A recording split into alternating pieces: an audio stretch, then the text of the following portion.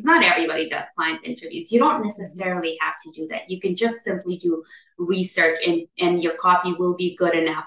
But if you collect that copy gold, like those things that truly matter to your client, and then your copy reflects those things, well, don't you think it's going to resonate with more clients like them? Because that's what we do, the client interviews and the research and feeding that research into the copy, because we want to attract more of those clients. That's what we want to do, and repel all the others.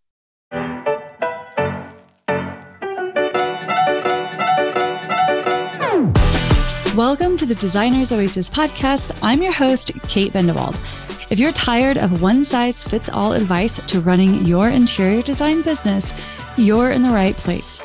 Join me each week as we dive into topics to help you run a thriving interior design business without the hustle. We'll talk about the business of design, but also mindset and mental health, because I know when you thrive, so will your life and business. It wasn't that long ago that I stepped away from my corporate interior design job to build my own design business so that I could realize my own creative dreams, have more time with the people I love, and serve my clients at the highest level while making more money than I ever could have working for someone else. It wasn't always easy, and I made my share of mistakes along the way. Fast forward to today, and I've learned a thing or two. Since then, I've built multiple six-figure interior design businesses on authentic word-of-mouth referrals with many repeat clients. And I want to share it all with you, the ambitious, inspired, and I get it, occasionally overwhelmed interior designer who shares this dream of transforming lives through the art of interior design. You can do this. Thank you for letting me spend part of this day with you. Let's get to it.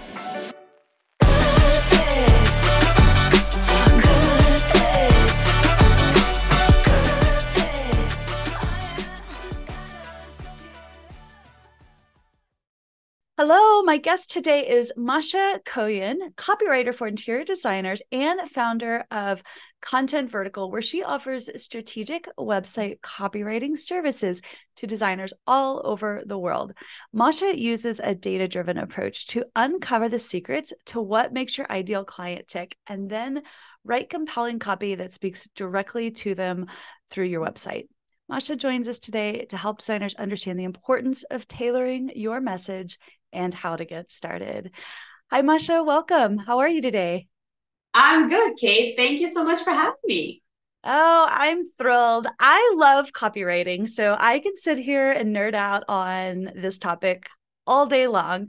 But I'm really glad to have you here today because you're really going to sort of break down the process of copywriting for your website and share kind of some insider knowledge that I think is going to be really compelling for our listeners today. But before we get into that, I have to ask you, how did you decide to get into the niche of copywriting for interior designers versus other types of professionals? Yeah, no, it's a great question, Kate. So about 5 years ago, when I started my business, I've been doing marketing for 15 to 17 years, prior to launching my business in 2019. And then I started copywriting business thinking that I'm going to write for all kinds of different industries. And, as you know, we start listening to different experts, to different gurus, and everybody kept saying, well, the niches and the riches, and or the riches and the niches, actually. And I'm like, okay, I need a niche. And I started thinking, what kind of industry do I enjoy writing the most for? But I had to try different industries first. And that's what I did in the first year. I tried different industries. One of my first website copywriting clients happened to be an interior design firm in Toronto, and I loved writing copy so much. Of course, I didn't have the process that I do today, like a multi-step process. It's now a lot more sophisticated than what it was 5 years ago. But what I realized is that I enjoy writing for creative entrepreneurs. I enjoyed kind of getting to her story, finding out what's her differentiator. So then when it came time to choosing my niche, I'm like, okay, interior design, let's give it a go. And that's how it happened. I love that so much. And what's really cool is even though we are, in different industries ourselves, you're a writer, we're designers, what you just said is so important to anybody listening, that it just doesn't really matter what you're doing as if you're a business owner, entrepreneur, that the iteration is a part of any business. Like, you didn't have it all figured out right away. You didn't have a super polished system. You didn't have all of those things, but you got started, and it took iterating and working with these people for you to sort of uncover, oh, this is what I really want to do. And I think there's a lot of pressure that we put on ourselves to have it all figured out right away. And that's just not realistic. So it's cool to hear that perspective and story from you to sort of reaffirm, like, this is just a part of doing business, being a business for yourself. Absolutely. And you do have to try a bunch of different things until you realize, okay, this is my process. This is what my business looks like. And, 5 years later, I'm still making a ton of changes. I don't think it ever stops. I don't think we ever stop growing. I feel like it's a problem if we have it. Like, my husband sometimes tells me, when every time I sign up for a new course or a new community, he's like, but you know everything already. No, I don't. No, it never stops. You continuously kind of upskill and grow your skill and hone in on what you're good at and continue evolving your process, what you do, how you serve. Yeah, absolutely. So in Designers Oasis, we've identified 4 phases of being in business, and it's launching, establishing. So launching is like that, just getting started. You're writing that shitty first draft of your website, right? Establishing, you're sort of figuring out exactly who you want to work with. There's so much more to it. I'm not going to get into all of it, but then there's growing, and then refining. And that refining phase to me is like the most fun, because you've already got like the wheels in place and things are moving and your business is running, but it's your opportunity to really polish and button up. And it's a never ending process. And I think that's really a fun space to be in and to work and play. So, all right, speaking of refining, I want us to get into this because today we're talking about brand messaging, specifically for your website today. You've worked with a lot of designers, and I'd love to hear your perspective on what do you see happening over and over again? What do most designers get wrong when thinking about their approach to revamping their messaging?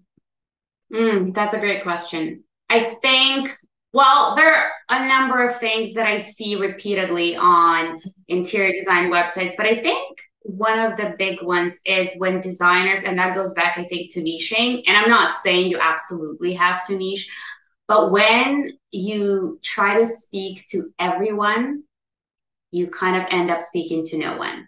When you don't have that clearly defined audience, your message is diluted and it's kind of all over the place. And when you get to so for example, here's the user experience. When you get to somebody's website and you look at the above the fold section, and when you're thinking and trying to understand what exactly is happening here, who are they targeting? Are they targeting me kind of consumer, or are there other, what's the niche here?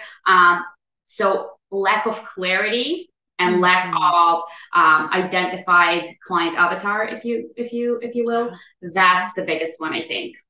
Yeah, it just sounds kind of to me almost like impersonal or regurgitated, because yeah, it's generic, you see it kind of on all the other websites. And when you're thinking to yourself, okay, what do I bring to the table? But your website copy kind of sounds like all the other designers, there's a real opportunity there. Yeah. And so let's talk about the results. Like, first of all, I just want to say to anybody listening, because I know that we have designers who are in all 4 of those phases of design, right? We don't all fit neatly into one category, one box, but to the designer who's listening, who's just getting started, you might be in that phase where you just have to write that initial first draft just to get it out there, right? Although Masha is going to share some really exciting and specific strategies today, so stick around. But a lot of designers might be in that like refining phase where they're realizing, oh, Masha's talking to me because Mhm. what I've got right now doesn't really reflect the designer I've become, the designer I want to be, the doesn't reflect the kind of people that I really want to be working with. And so, but if you stay stuck in that, if you don't prioritize that, no matter what phase of business you're in, what happens? What's the result of just allowing that website to not really work for you? It's like, what happens to designers when they don't get their copywriting dialed in? Yeah, you're basically not attracting the ideal client. And just to reiterate, it is absolutely fine to be in that stage, in that initial stage of business. I just like, yeah, exactly. That's where we all start. So this month alone, I had two clients that came in and they're in the first 5 years of their business. And the thing that they come to me with is nothing on my website resonates. I do not offer any of those services that I put, because when you're just starting out, you're kind of you have like 7 different service offerings. I can do this and this and this, and your message is diluted. And way too many options for your audience. But what do you know? Because what you're worried about is that you're gonna not attract clients. So, like I said, when you're speaking to everyone, you're speaking to no one. So the two clients that came in, they're like, nothing resonates. My business has evolved. Everything changed. None of those service offerings are relevant. I'm now full service interior design. Whereas before it was like the color consultations and this and like Christmas decorating and this and the other. So many different options. And I'm like, it's fine to serve all that audience and offer this many services, but you don't have to go to market with those. Be known for that one thing. You're not going to deter the right traffic. The traffic, the clients are still going to come to you if you're known for that one thing. So, but yeah, that's what I see. So it's absolutely fine to go through that stage. We all evolve and grow, and there comes a time where you need to take a look at your website messaging and say, okay, where am I today?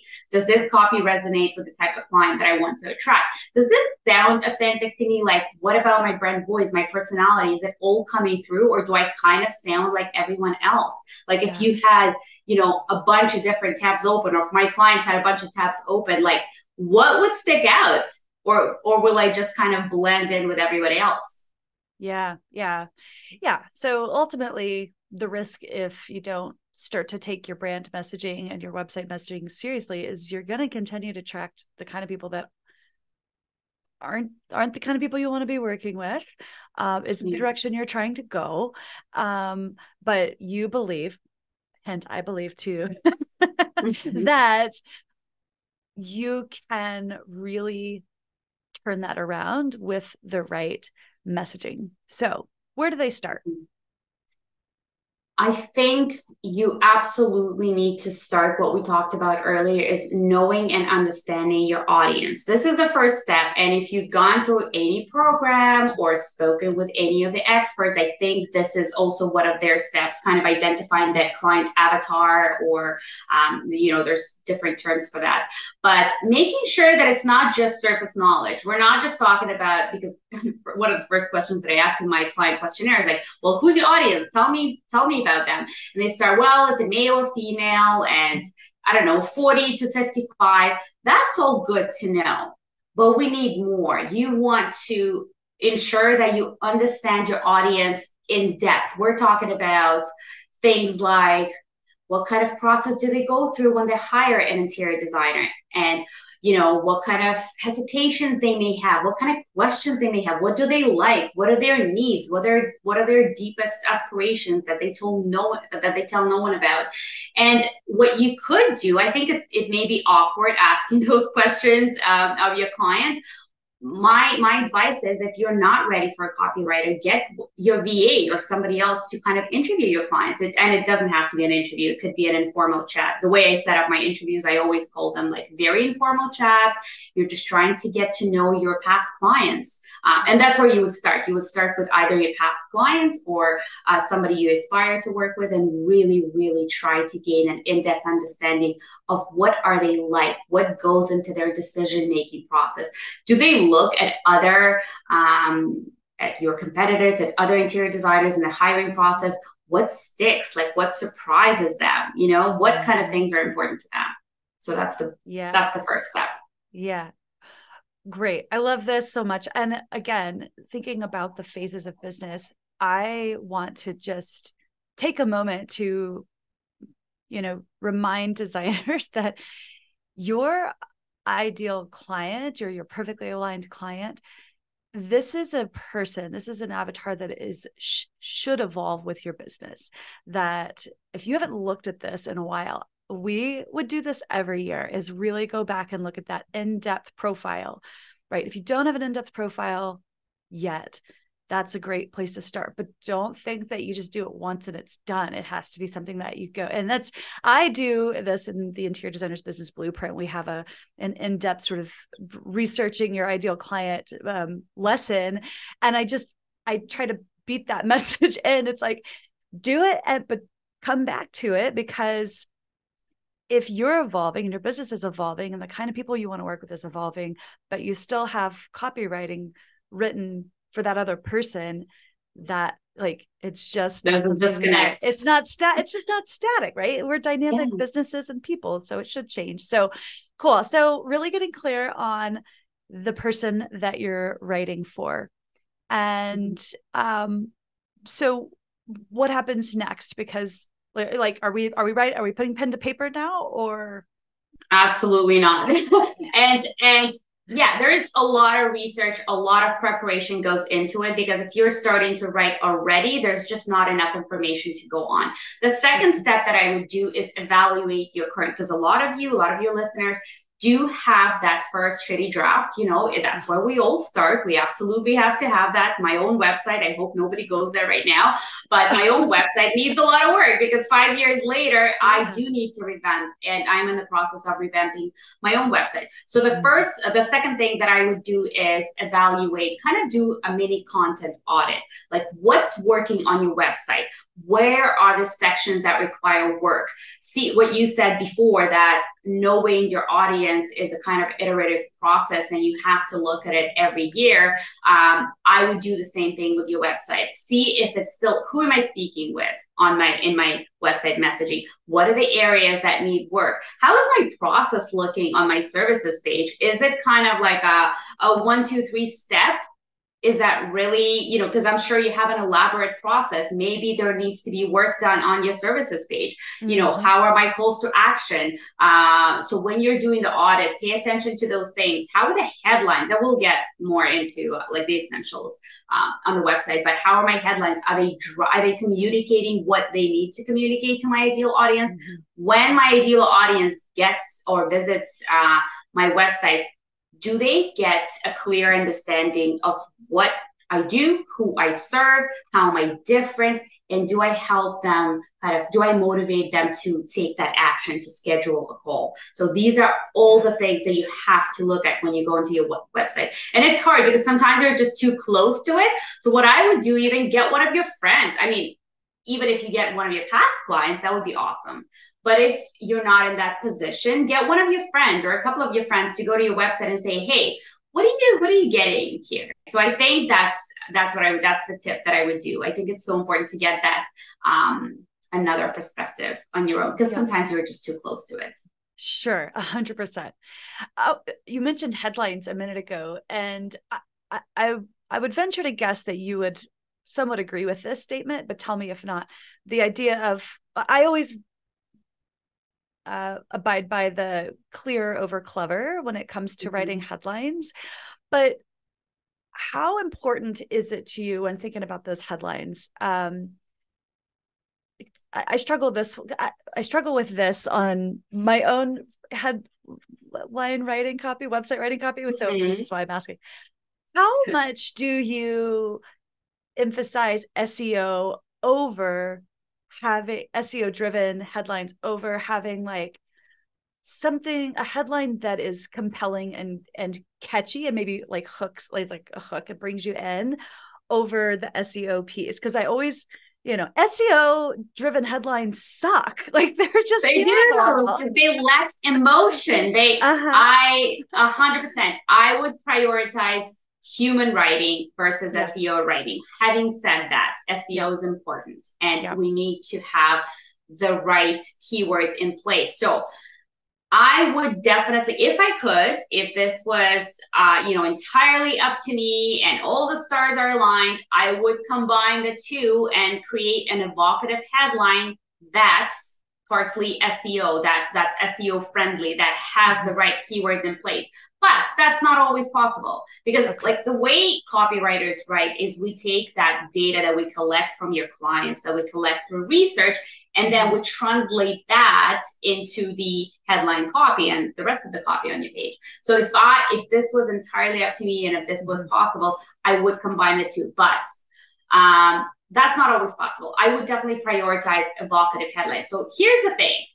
The goal of your headline is to move your audience to take the next step. It's not to like communicate everything, all the things that you do and all the people that you serve. No, just one single step. Just take one step. Get me curious enough to take the next step. So having said that, integrate the SEO keywords into the subheadline or into the eyebrow copy, that line right above the headline. Sometimes we have eyebrow copy, we have headline, and we have subhead. So in the eyebrow copy, that's where I would typically put it, in New York interior designer or kitchen designer in Seattle, whatever that may be. But I would infuse that SEO content somewhere in either the subhead or the eyebrow copy. But the headline, make it evocative, make it so that people feel something. That's the main job of the headline. Yeah. All right. Well, you reaffirmed that. And I love that. It's like, you don't have to, SEO is important and there's other ways to lean into that outside of the headline writing. So that's a really key takeaway, I think, here. If I can add to this as well, I know that interior design industry, most people work on referrals. I'm not sure if most would be the right word to say here, but yeah, many come from referrals. So even if the lead is coming from referral, they will still go to your website to check it out, to 100%. Validate, to kind of see, okay, I just want to make sure, I want to vet it. I want to make sure that information that I'm getting from my neighbor or my friend or my colleague is true. So that's why here SEO plays a lesser role, and you want to capture the interest of whoever is visiting your page, because if this strong lead is coming from a referral, you want to make sure it's speaking to him or her. Yeah. Right. Yes. No, I love that. That's such a good point and so true. And I'd be quite honestly, I'd be a little nervous if somebody came to me without checking out my website. Right. Like, oh, you don't really care who you work with. That's not what I want. All right. Okay. So can we talk about some other strategies because what we're really talking about is developing your brand voice and your brand message. So what are some of those strategies that you like to help your clients with? Yeah, absolutely. So definitely starting with strong headlines. So we already know who our audience is. We're then leading into how do we communicate with that ideal client? And what you need to keep in mind is yes, we need to have strong headlines that capture the attention of our ideal clients. And how do we do that? We do that with audience-centric language. So literally using words like you or your, like if you take a look at your website right now, see how many sentences you're starting with we and I, and we do this, and we serve this, and here's what we're good at. It's very you-centric.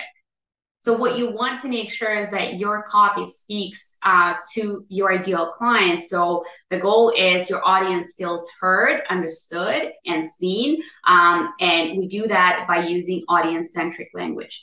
Then we want to embed storytelling into our copy, and we do that by various ways. You want to make sure that your brand story comes through on your about page and communicates to your audience what you're all about, where you've come from, what are the different types of experiences you bring to the table, how you arrived here, because your copy needs to connect and engage with the audience.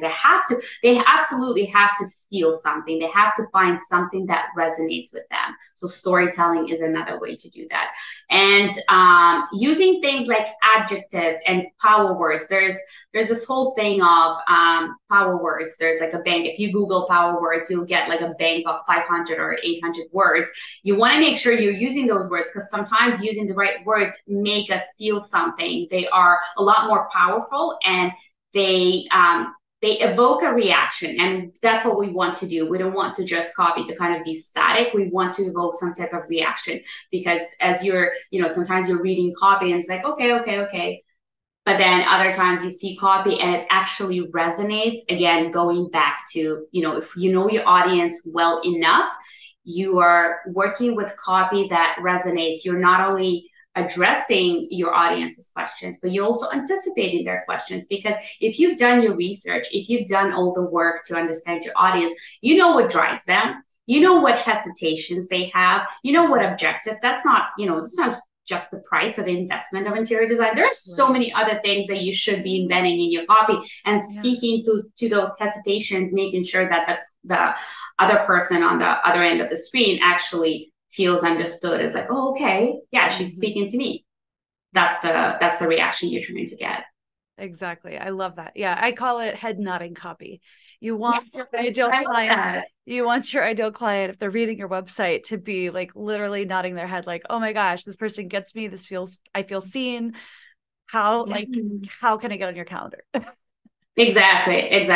One of the other things that we cannot forget is calls to action. And I am always doing website audits for some of the leads that come through. And that's what I often see that people forget: calls to action. You can have the most amazing website, but if it's not driving action, then it's missing out. There's a huge lost opportunity there. And calls to action should be on every page. So think about your about page. That's the typical page where people forget to put call to action. You're getting this amazing, engaging brand story for your clients to kind of consume, but then they get to the end. What's next? There has to be some type of action. You have to drive. Yeah, a dead end. You have to drive that behavior. This is your website. You are, the host of the party. You need to guide people, like, where do you go next?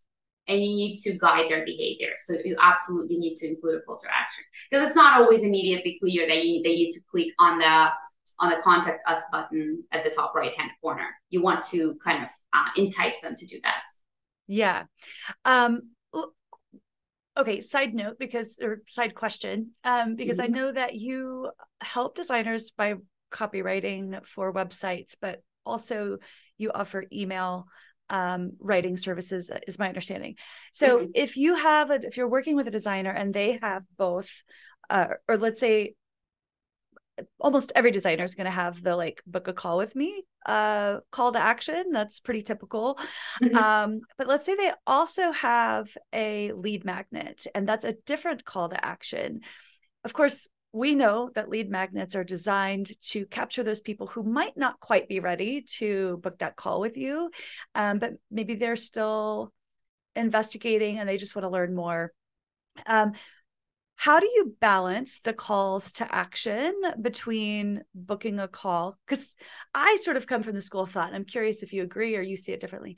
I come from the school of thought that, have your lead magnet available on your homepage, but every other website or every other page, I think at the bottom or wherever it mixed in, your call to action should be to book a call with me. Of course, your footer matters too, right? We can have all that stuff in there. Yeah. But how do you, this is a question I get from designers, and I don't always know if it's the right way, but like balancing the calls to action between booking a call and downloading my guide, because that could be a distraction, is like the fear that designers get. It's like, well, the lead magnet is going to be a distraction, then they're not going to book a call. It's like, well, if you do the lead magnet right, that's not true, because you're going to continue to offer calls to action as once they receive that. So I'm just curious, where do you stand on that? And how do you sort of balance not giving I'm overthinking this, but how do you balance not giving the client too many calls to action and they get confused and they leave and they don't do anything?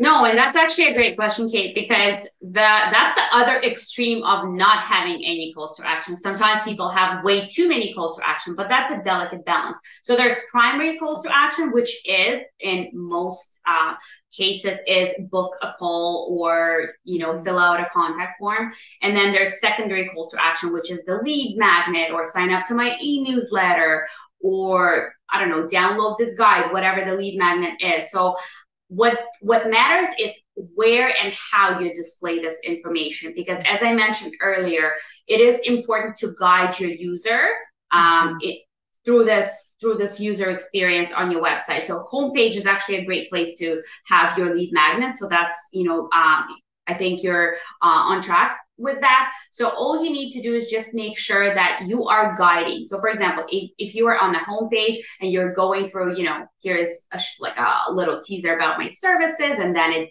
because don't forget, contact us is not the only main call to action. Your other calls to action on your homepage would be to drive people to the other pages, because you want to. So what your website copy has to do is to kind of work with those stages of awareness, because not everybody that gets on your website realizes, okay, yeah, I've always worked with interior designers, I know what it's like. No, not everybody is. Sometimes you will get people who have never worked or hired an interior designer, and you have to provide them enough information to kind of help inform them on what to do next or what it's like to work with you. So your first call to action on your homepage would probably be, hey, you want to learn more about my services, like explore our services, but here's a bit of a spiel about what's it like to work with me. Here's another section about me, what kind of designer I am, who I help, how I help. Then there's another call to action to drive your people to the about page. And then there's your lead magnet, which absolutely that's where it belongs, on the homepage, in most cases on the homepage. And it's the same weight as almost the same weight as your main call to action. It deserves to be there. You just have to make sure the copy entices people to click on it, but they also have to understand, if this is what you want to do, if you want to download a lead magnet, this is your compelling reason. And if you want to book a call and skip that whole thing or do both, your copy basically right before that call to action has to make sure to manage their expectation and to lead that behavior, to guide that behavior.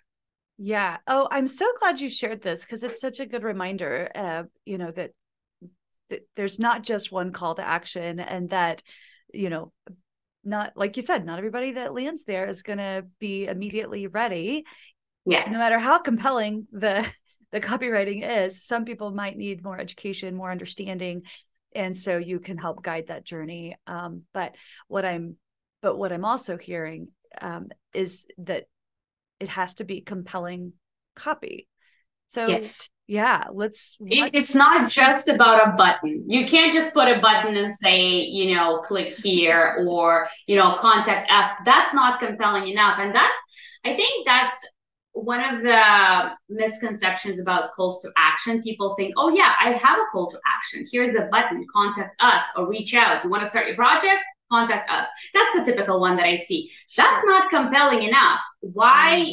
What's in it for me? Like, why do I want to start the project? Have you given me enough reason or enough compelling reason to make sure that I click that button? That's why copy matters there. So you definitely want to make sure your call to action is not just the button, but it's compelling reason, full of emotion, making me feel something, speaking to my deepest desires or pain points in order for me to click on the button and schedule the call.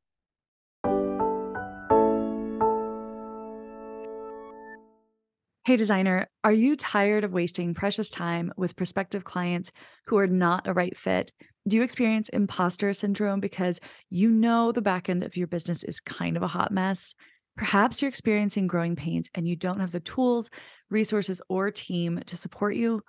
I get it. I've been there. As an ambitious interior design business owner myself, I know the roller coaster ride this can be. Over the years, I've learned a thing or two about running a profitable word-of-mouth design business, and I want to help you find success too.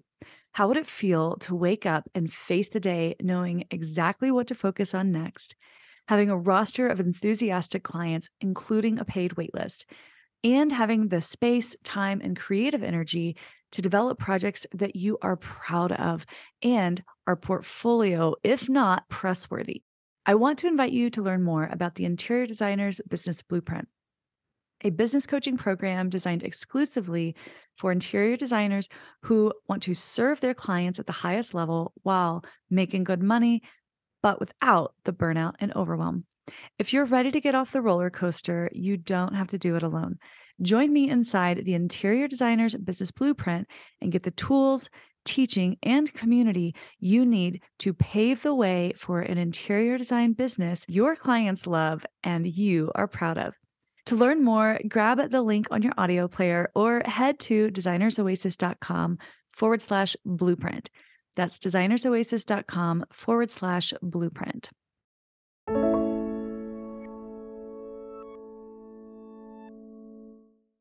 So compelling copy. It evokes emotion. It gets beneath the surface of what we sort of typically think of clients showing. So, with their typical pain points, like those external pain points of like, oh, my kitchen's too small and I feel alone when I'm cooking. Well, the deeper underlying reason behind that, this is an example of one of my clients, is, it's small and it's dysfunctional and we need to fix that. But also, like, she wants to spend time with her kids who are in high school and are about to leave the nest and go off to college, and she feels disconnected from them, right? Like, that's the kind of stuff that you can be bringing in through storytelling. And that's like getting into the underlying reasons of why they might be there in the first place. I love that you said that, getting deeper, truly understanding, because sometimes what our clients tell us is not the reason, is not the real reason. You have to dig so much deeper to understand what are they really saying. It's that thing where I often bring up on podcasts, it's not the good night, it's not the mattress that you're selling, it's the good night's sleep, right? Because what is the reason? What is the real reason your clients want the thing that they want? Oftentimes it's something not entirely different, but it's a lot more deeper, connects to something very personal. And of course, it depends on your relationship with your client, how open they are with you. But I think it's so important to really understand those reasons. And that's why I do those client interviews. Not everybody does client interviews. You don't necessarily have to do that. You can just simply do research and your copy will be good enough. But if you collect that copy gold, like those things that truly matter to your client, and then your copy reflects those things, well, don't you think it's going to resonate with more clients like them? Because that's why we do the client interviews and the research and feeding that research into the copy, because we want to attract more of those clients. That's what we want to do, and repel all the others. Yes, exactly. Double it. Yeah. I do have I can't remember if it's a podcast or a blog post. Doesn't matter. I have a resource that I can link in the show notes on how to do research to uncover your like the core desires and pain points of clients. So I can add a link to that. But I guess what I'm hearing is like, it might be really challenging for designers to want to just sit down and just start writing. But that's going to be so much harder if you haven't already done this research and being able to really crystal clear see who that person is that you want to attract, who you like to help, how you can help them. And that research is just, you can't skip that part of this process. Absolutely not, because otherwise your copy will simply be what other people have on their websites, which is, we create beautiful and functional spaces, and, we work with family people and, design for families in mind, things like that. You just need to go a little bit deeper in order to stand out, which brings me to my next point, is finding out what is that unique value proposition that you bring to the table. You absolutely, just as much time you're spending on figuring out who your audience is and what do you know about them, you also have to spend time. And this is, I think, a very challenging point for a lot of designers, figuring out what's their secret sauce, how are they different, because when you look at it, designers and copywriters are actually very alike. These are two industries and service providers that are so similar, because every time we're thinking about, well, what's so different about me? That's another question that I ask them in my client questionnaire. Well, what's your thing? What are you known for? What do you want to be known for? Well, I'm not sure what's so different. I have this process and I listen to clients and but I really listen. And yes, to you, it sounds very different, but to your ideal client, it may sound that like they've heard that before. So you need to spend some time figuring out what is that unique value proposition. And oftentimes to help you do that, you look at a couple of things. You look at what you do today. You look at all the different experiences that you bring to the table because they all matter. When I write and when I talk to my clients, they say, well, I spent 10 years doing such and such, but it's not relevant here. I'm like, let's talk about it. Because it probably is. It's probably very relevant. It could be your thing. Yeah, you can't spend years doing 10 years of something and have not, well, you can't walk away from that having learned nothing. Like transferable skills or just a different perspective on things. And I work with so many designers that, have switched careers and they've done, I don't know, one was in the fashion industry, another one was in something else, a teacher. And there's so many things that you can really take those things and look at it from a different perspective. What kind of skills did I pick up there? How is it relevant to my clients? And then you look at the other side of the things, which is what do my clients need? What resonates with them? And how do I tie it all together and create this succinct, unique value proposition? The thing that sets me apart, the things that makes me memorable, the thing that is different from everyone else. So that's critical to before you start writing, to figure out what is your unique value proposition. Yeah, this is why we sometimes need shitty first drafts just to get your website started, because a lot of times you don't know all of these things and it's going to take time to do the research and experience. And there's a lot you can do if you're just getting started and you've never had a client. But I've just, the thought that goes into your website, I think, and the copywriting just as much as the visuals and the user experience and all of that, is the amount of effort that you put into this is you're going to directly see the results pay out. If you're not spending the time to do this love research and planning is my love language. So hearing you talk about how important it is to do all of this front loading before you ever put pen to paper makes so much sense to me. And it doesn't have to be painstaking, but, and you can get help, Masha can help you with this. So. Yeah, absolutely. I guess what I'm just hoping to underscore is, and think about, designers listening, think about the process that you do with each of your clients in terms of researching who they are and what makes them tick. And like, even at the project level, and what is about the space that isn't working. You can't start designing, you can't start pulling stuff together without doing that critical pre-design research. And, this deserves the same amount of, I think, care and thought when you're doing it, if you want it to have any longevity. Yeah, absolutely. And I want to go back to one thing that you said. Sometimes you do need to have that experience in order to gather all this knowledge and do enough research. Sometimes you do have to go through a couple of projects to understand, okay, this was not a good client. This was a good client. These are the kind of clients that I want to work with. Now, let's look at my process, what worked, what didn't. So you need to have a few projects in order to start kind of articulating, in order to start crafting this thing, this brand, these processes and systems. So I would say one thing that I often, not to turn business away from me, but I often don't recommend hiring a copywriter when you're just starting up, because you don't have enough experience, or if you've never worked with clients, like, start with that shitty draft. That shitty draft is actually the right first step, because at least you're putting something, you're putting it into the market, you have the bare minimum, and that's good enough. And then, 2-3 years later, or a couple of projects later, you start to understand, I actually don't want to offer half of these services, and I don't want to work with, these kind of clients. Once you gain that clarity, that's the right time to say, okay, maybe I need to now think through all of these things and see what my business looks like today and who do I want to attract today. Yeah, that makes sense, because it can be a lot of work to do to pay a copywriter when you don't Yeah. kind of have any of that historical information.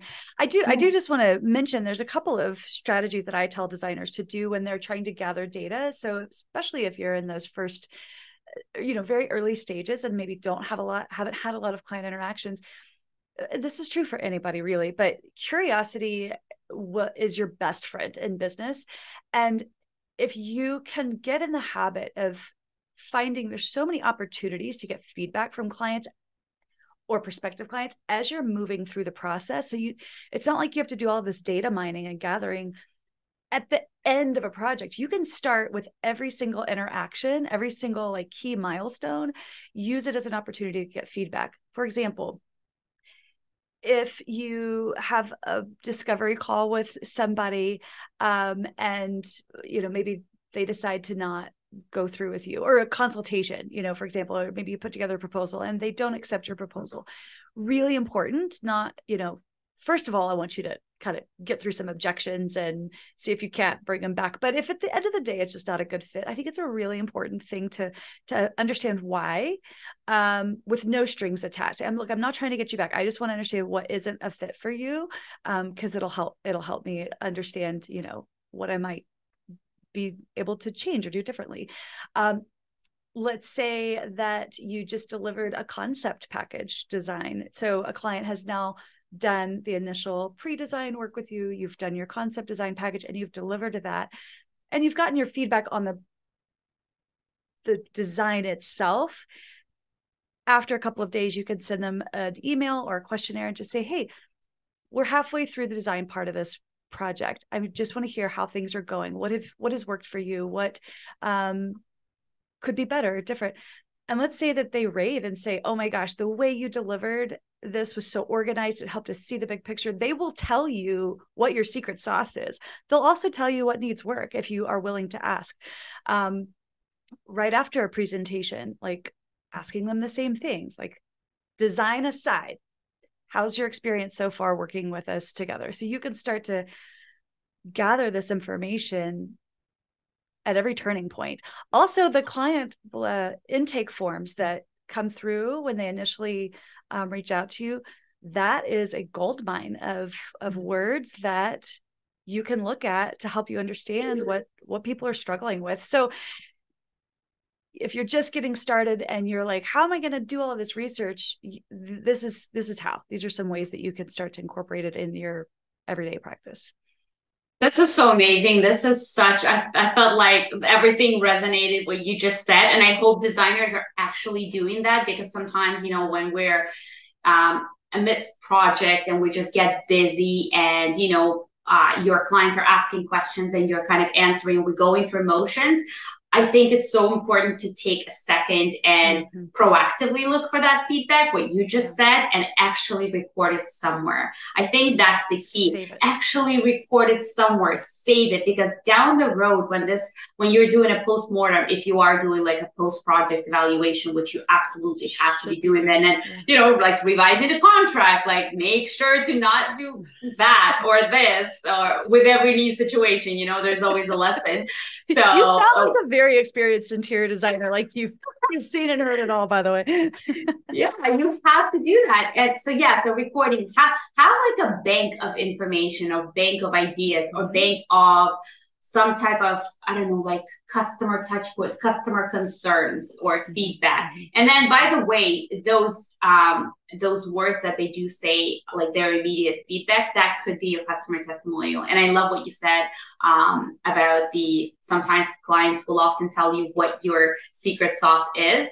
That's gold. That's the whole reason why I do these client interviews, because when I'm going through like a 20-page transcript of a half an hour call and a thing keeps popping up where a client would constantly comment on something, that's a pattern. That's making me think like, oh, okay, so it's not this that they're all excited about. At the end, it's something entirely different. And this could be your unique value proposition. I cannot tell you how many phone calls I've been on. You're sometimes you're so close to your gift that you can't see it. Right. And the hundreds of designers I've worked with, what I see so often are just the humility is lovely, but it can sometimes be like, it's like you can't see your gift, and it takes working with somebody to help you pull that out or look for it, and then be willing to say, yeah, I actually do that really well, and I didn't think that was a thing, right? Let me ask you this question. If a designer wants to go back and interview maybe a past client, but maybe it feels odd or weird for them to do it themselves, like tell me how fabulous I am, right? So what are some other ways that designers could approach their clients, or like who are some other supporting people that might be able to do an interview with them? Is that something you do, or VAs do, or both? That's so funny that you asked that. So here's the thing. So yes, so you could do a couple of things. And actually, this is one of the services that I'm starting to offer after I just came back from a conference in Florida, where there were like 300 interior designers in the room. And after multiple conversations over lunch, I'm like, like this is the thing that people want. So I should be creating like a separate service for that. So I definitely do have a service where I just interview. But funny enough, it is odd talking to your clients and asking them, because sometimes clients may not be as honest with you. They may want to tell you the things that you want to hear, and that's not good research. Honestly, that's a great customer testimonial, but that is not the thing that I'm searching for, that I'm seeking. So what I just recently did, as I mentioned in the beginning, I'm going through the revamp. I've actually hired a research analyst for her to actually do my own research project. So she's interviewing 5 of my clients, because I am in the process of rewriting website copy. So you absolutely can outsource something like that. You can outsource it to a copywriter. Like I said, I would be happy to do that. But if you equip your virtual assistant with the right questions, because half of the battle is actually the right questions. If you're asking them the right questions, you could get really great data. And here's just to give you a bit of a tip. Here are the things that you should be looking for. So you're looking for pain points. You're looking in those interviews. If you want to write those down, you're looking for pain points. You're looking to understand, thinking back to before they hired you as an interior designer, what were some of the challenges that you were facing? So this is a good question to include as you're trying to uncover those pain points. Another thing you're looking to uncover is the desires. What is that thing that you want at the end of the day after this interior design project? What are you really after? You're also looking for client affinity. So, what exactly resonated about me as your interior designer? What's something that surprised you in working with me? Then we're looking for benefits. Like, what are the 3 to 5 benefits as a result of this project? And we're also looking for beliefs, meaning what did they once believe before working with a designer that they no longer do, because that information is critical. Once you have that information, you can then feed it into your website copy, and this is how you anticipate questions. This is how you overcome people's objections. I was so, yeah I was so that's very something. It's like your website can do so much work for you before you ever get on a phone call. Yes. When you understand that, you can address their objections before they ever get on the phone with you, so that by the time they do, they're there. They just need a bit more of this. Yeah, exactly. They just need a bit more of you IRL. But yeah, your website should be anticipating all of those questions and overcoming objections, which is why we need to do so much research prior to actually writing. Yeah. Hey, I really think that the designers listening to this right now should be like pausing, like go back and re-listen to this, go back. And if you're not ready to hire a copywriter, but let's talk about working with a copywriter, because I think I love to write, but it's not always practical for me with the amount of time that I have and the amount of energy that I have, and really just trying to build a business and be out there and meeting people and doing all of those things. Can't do it all. I know. And so I am truly embracing the reality that just because I can doesn't mean I should. Oh, I love that. This is actually one of my favorite sayings. Yeah. Yeah. So, okay. So somebody's listening right now and they're thinking, I might be at that place where, it just would be more efficient, more effective to work with Masha to help me do this and help me see it through. Can you talk a little bit about like your just overview of your process? You've kind of given it to us all episode long, but where would people start if they wanted to think about working with you? Yeah. First things first, just get on my calendar and let's chat. Let's even determine. I'll help you determine if you're even in the right place to outsource, because sometimes we're not ready for that kind of investment. We're not ready for that kind of time commitment. We're just not at the stage of our business. So let's hop on the call. You can find my information. I'm sure you'll provide it in the notes. Absolutely. But my process is a 6-step process. I developed it specifically for interior designers. It's called Reveal. It's a strategic framework for writing website copy. And just like I shared in the most of the like across this conversation, most of it is research. The first step is research and discovery. And that's where I'm really learning about your brand. What are you all about? What do you bring to the table? What's your differentiator? Oftentimes I help clients actually determine and articulate that differentiator, because they may have an idea, but they don't always know how to put it into words. And that's what I help them do at that first stage. The second step is extracting key messages, and that's message mining. That's me looking through all of your stuff, your existing message, your social media. And at this step, this is where I'm also trying to capture your brand voice, because at the end of the day, you want to make sure your copy actually sounds like you and looks like you and feels like you. The third step is voice of customer data, which is the client interviews. I interview 5 of your clients, minus all the awkwardness, and I position them as informal chats. And believe me, clients love talking about themselves, talking about their project. So this is actually my favorite step in the process. And then the fourth step is evaluating competition. I think it's very important to look at who your competitors are, not because we want to, do the things that they do, but we want to look for gaps and opportunities. We want to make sure we know how did they position themselves. What can we do better? What are some of the opportunities that we're missing? And then the fifth step is architecture of content, which is the outline of your entire website before I even write a word of it. So meaning me and you and maybe your website designer align on the key messages that will go. Here's what's going to go on your homepage. Here's what's going to go on your about page, on your services page. Here's how we're going to make it stand out. What are the headlines? All the things that before we even write. Once you sign off on that, and that's how I, by the way, that's how I make sure that it's never a surprise when you get your website copy, because the step before we actually aligned on what's going to go on your website. Exactly. And the last step is writing. Then that's it. I love a good framework. And that is a really clear one that I also think makes a lot of sense. Reveal. Cool. I love that. Yeah. I wanted to play in words. Yeah. Oh, it's just so smart. Cool. I do understand, before we go, you do have a free gift that you have to offer interior designers. Can you share a little bit about what that is? Absolutely. And it's a mini audit of your messaging on your website. And it's, like I said, it's designed specifically for interior designers. And if you fill out my form, give me your website URL, and the number one thing that's not working on your website, I will actually deliver a personalized video with 3 strategic tweaks that you can do right now on your website to make a bigger impact.